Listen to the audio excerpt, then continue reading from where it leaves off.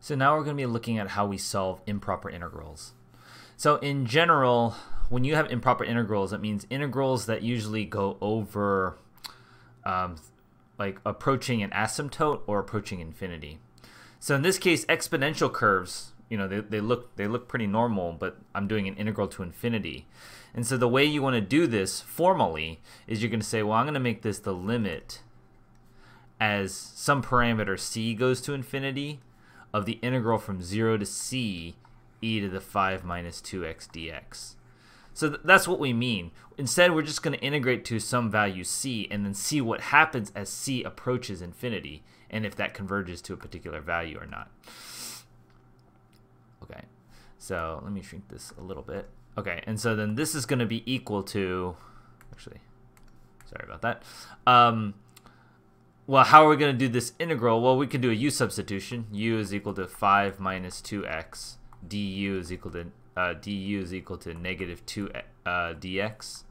And so there's going to be a negative 1/2 factor. So this is going to be the limit c goes to, well, let's do this integral separately. So I'm just make this as a subproblem. E to the 5 minus 2x dx is going to be negative 1/2 e to the 5 minus 2x evaluated from 0 to c. Right? Because the derivative of this, the negative 2 would cancel this negative 1/2 when I take the derivative. And so I would get negative 1/2 e to the 5 minus 2c, okay, minus e to the z, when I plug in 0, it's just 5. That's equal to negative 1/2. I can factor out an e to the, well, this is going to be e to the 5, e to the minus 2c, minus e to the 5. I can factor out an e to the 5, so it's negative 1/2 e to the 5, e to the 2c minus 1. And so now we're going to take the limit as c goes, oh, sorry, it's a negative 2c. Limit as c goes to infinity of this expression, negative 1/2 e to the 5, e to the minus 2c minus 1.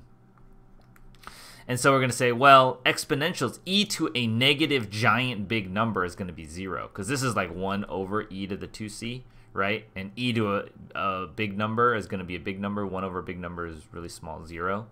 So then this is going to be negative 1/2 e to the 5th, 0 minus 1. That's negative 1 times this is 1/2 e to the 5th. Okay. Let's do this next one. Kind of a similar thing here. We're going to take the limit. You can use c. You can use any letter you want. I typically use c. And so this integral, 1 to c x to the minus 4 dx, is equal to, I'm going to add 1 divided, so x to the negative 3 divided by negative 3, evaluate from 1 to c.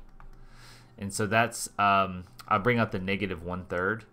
It's going to be c to the negative 3 minus 1 to the negative 3. And that becomes 1 over c cubed minus 1, because 1 to the negative 3 is still just 1. Okay, and so now I'm going to evaluate the c as c goes to infinity for this expression. As c goes to infinity, this is going to go to 0. Negative 1/3, 0 minus 1. So that's negative 1/3 times negative 1, or positive 1/3. Okay. So again here, but this time we're going to do the limit as c goes to negative infinity, right? Because here's what I need to replace with c. c to 0, 2 to the x dx. So let's do this integral. The integral from c to 0, 2 to the x dx. Remember, the integral of derivative of 2 to the x is just 2 to the x times the natural log of 2, so it's 2 to the x over natural log of 2. Evaluated from c to 0. So that's 2 to the 0. Well, I can factor out the 1 over ln of 2 first and make this 2 to the 0 minus 2 to the c.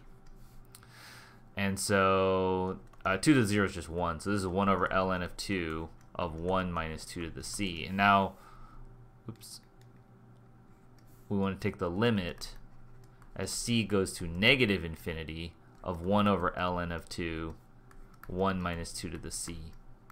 As c goes to negative infinity, 2 to a negative big number is going to be 0. So this is 1 over ln of 2, 1 minus 0, and that's just equal to 1 over ln of 2. All right.